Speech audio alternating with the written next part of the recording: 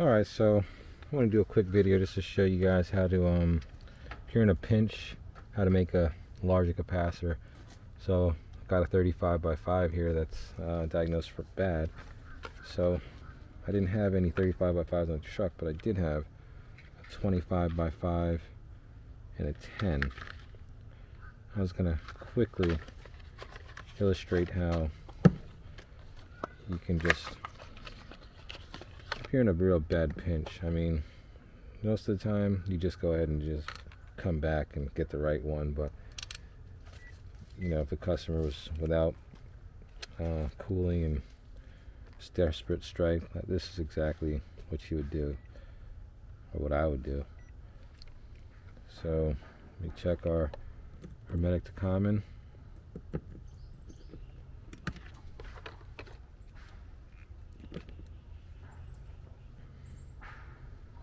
And that gives us, let's see here, takes a second, 26.19. Okay, so you see that. So now what I've done, I'm making a quick jumper cable here.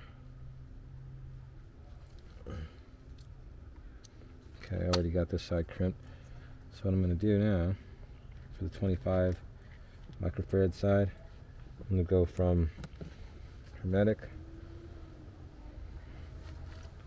and take another jumper cable here.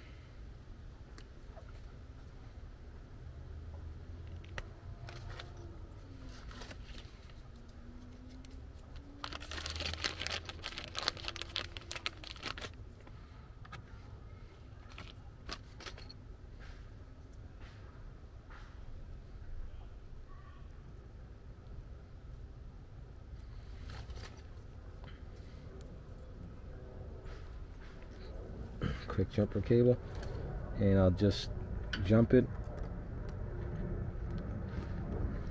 from each side of this 10 microfarad to the hermetic and the common, like such. And now you see, I mean 36.9. That's a 35 microfarad capacitor now. That's just how I got to jump there. And once again, 36.9. And if you were to just, and all we're doing is essentially just, we just have these, the hermetic side and this 10 microfarad is just running in parallel. So it's just giving us that much more capacitance. And I like to just tape them together.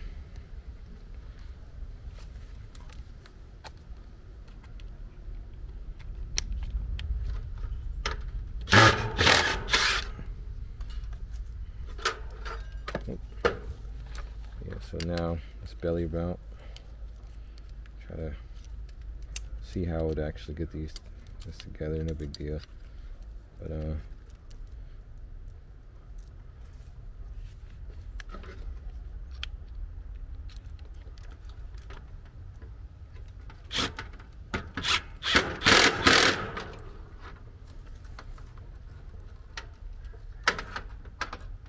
what I would do with this is just tape it.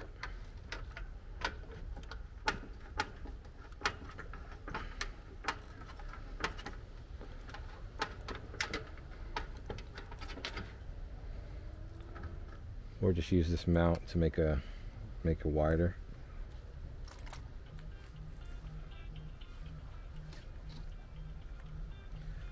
And that's pretty much how you make a bigger capacitor if you're in a jam. So yeah, if you have any questions or comments on, you know, this procedure, let me know in the comments below. Also, if you like it, you know what to do. Thumbs up, subscribe, and kind of helps out a little bit, and see if we can get this channel, get some momentum behind it.